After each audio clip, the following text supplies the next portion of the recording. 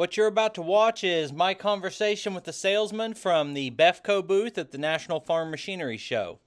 Befco stands for the best equipment farmers can own. They've been in business a long time. Almost all these products you see here are American made. I originally started looking at this company because of their flail mowers, and what I'm finding out is they actually make a wide range of products, and looks like it's all well-built equipment. So let's jump into the conversation I had with the sales rep and learn a little bit about these products. Yeah. I was going to ask you about this sickle bar mower. Have you really? Come here, Zayden. I've seen you and Tractor Time with Tim and Laura Farms. Yeah? Yeah. Awesome. I watch pretty steady.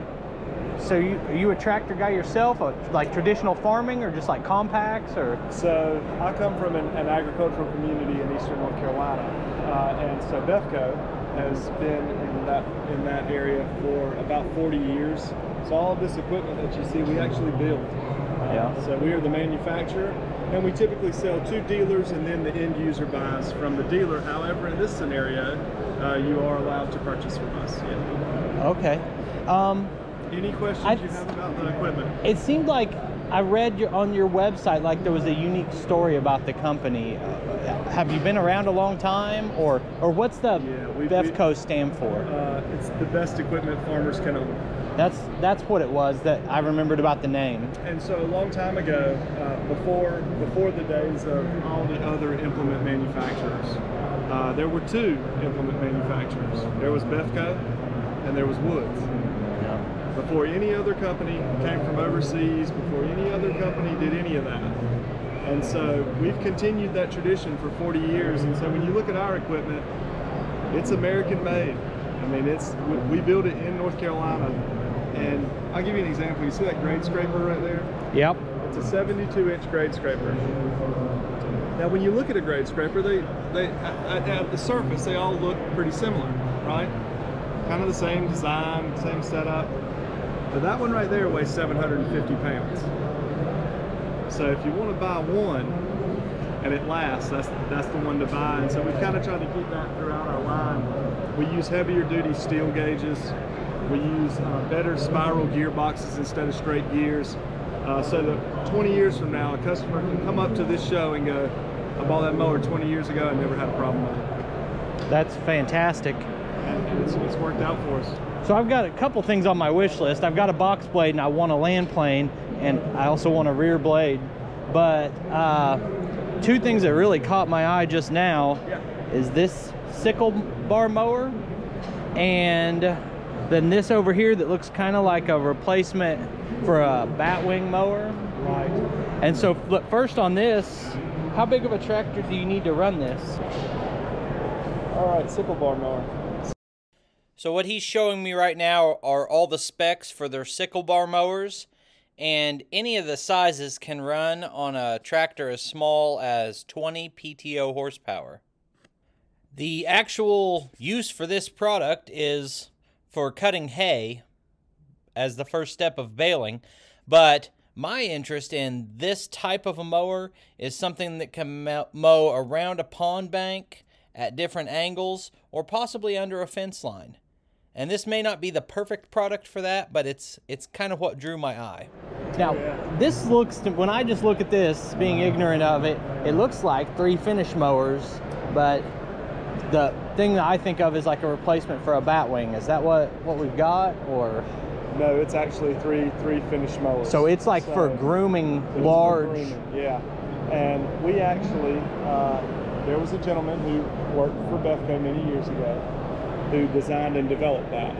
So anywhere that you see it in the world, he's the one that designed it many years ago. I've seen like the enclosed mowers that have 3 units on it like that. Usually they're not exactly like that, but this can be put on anything with a PTO. Well, it's got to have the horsepower, but right, it's got to be able to pull it. I think that unit weighs around 3,000 pounds, so it's a pretty heavy unit. But that is, you know, we have 2 of those, believe it or not. We make one called the Flex, and we make another one called the Super Flex, and that is the Super Flex. So it has a beefier frame, larger tires, A bit more utilitarian. Is your typical customer a guy who just maintains a lot of his own acreage, or is that someone who's working commercially and maintaining? So there are 3 different customers for that unit. The first customer is a municipality, a city, a county, a large entity who would require that mower. Perhaps they had ball fields, or they had high school football fields, things of that nature, where they needed a really nice finish, but they needed to do it in a timely manner. There's also commercial applications for cutting large stands of pasture and grass with that machine. The last person is a more unique person, and that is a private owner who has a large acreage that they own, and they spend a better part of their week maintaining that acreage. So for them, time was very important. It was that signified getting their actual life back, being able to do more than cut grass and maintain acreage. I think there comes a point where life's a lot of trade-offs in the end, and those guys saw it and they were like, yeah, we're done doing this. We're done doing this over and over again. No matter what you do, there's a dollar figure attached to your time. Absolutely. So those are the 3 buyers for that particular unit. The grade scraper. Okay, let's look at it. With the grade scraper, like I said, a lot of companies make these, but we feel like this is the best iteration of it, and we've been around long enough to know. So this one weighs 750 pounds. The average 72-inch grade scraper weighs somewhere around 600 pounds, so more weight. This is high carbon steel in the blades. We've also put adjustable blades and adjustable skids. So you can remove this once the skid starts to wear out, flip it, and keep going. And you'll see different designs where they try to achieve this by halving this and bolting it. It's not a very efficient design, it fails. So we put a thin iron in there, and steel. Yeah, it looks well built for sure. Yeah, absolutely. Just being able to replace that small section instead of having to replace half the side, much more efficient financially. But it's built so heavy, it's usually a non-issue. With these, this thing is so heavy, you typically don't have to run those, but if you do have an area that has what I would call segregated stone, so you have large stone that's impacted. Most people would call it like a pothole. You have large stone that's impacted and all the fines are out of it, but it's hard. You would drop these down, tear that whole area up, lift them back up, and begin your grading process. Yeah, that's kind of what I've learned. If you don't break the bottom of the pothole, it's a couple weeks, you're going to be back where you were. Yeah, if you keep putting it in and putting it in and putting it in, it's going to do the same thing. It's going to keep compacting down in there. So you've got the sickle bar mower and you've got hay rakes. Do you make balers? We do not. We do make overseeders and seeders, and we make flail mowers, and we make tillers, and we make deck mowers. That's what brought me to your site, is the flail mower. There's not as many companies that make flail mowers as a lot of the other stuff. What we've got going here is, for a long time in this industry, there was the rotary cutter, which gave you a rough cut. And there was the finish mower, which gave you a more manicured look. And then the flail mower came along. And it was kind of the best of both worlds, because you could change the blades out, and you could use hammer blades to knock down the big stuff. You could use the fine cut blades to get that finished look. And then they even went as far as to start to make dethatching blades to pull the dead grass out if you had a really good stand of grass.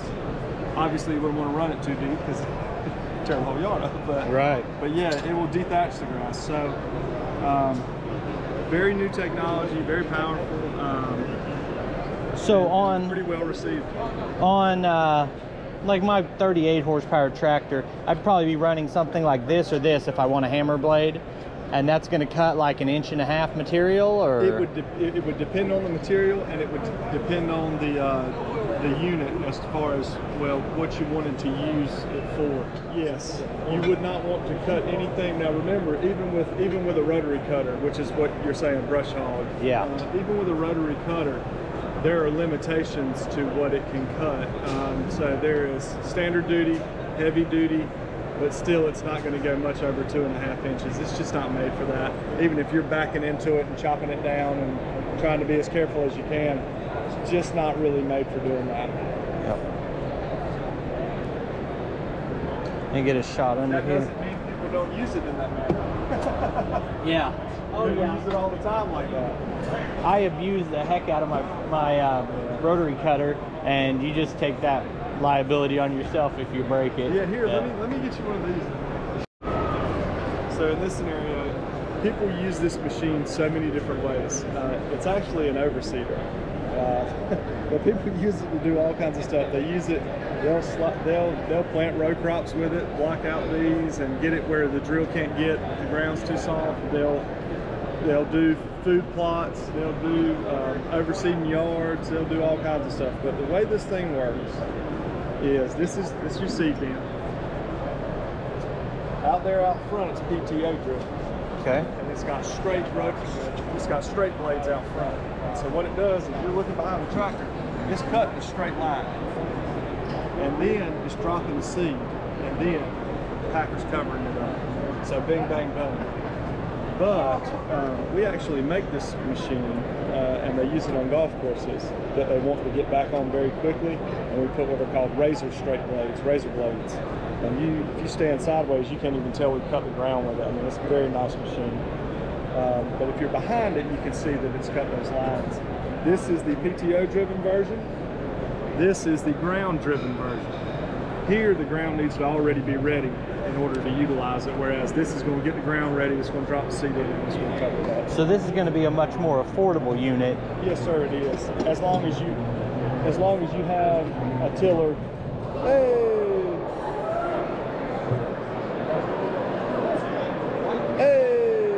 Hey!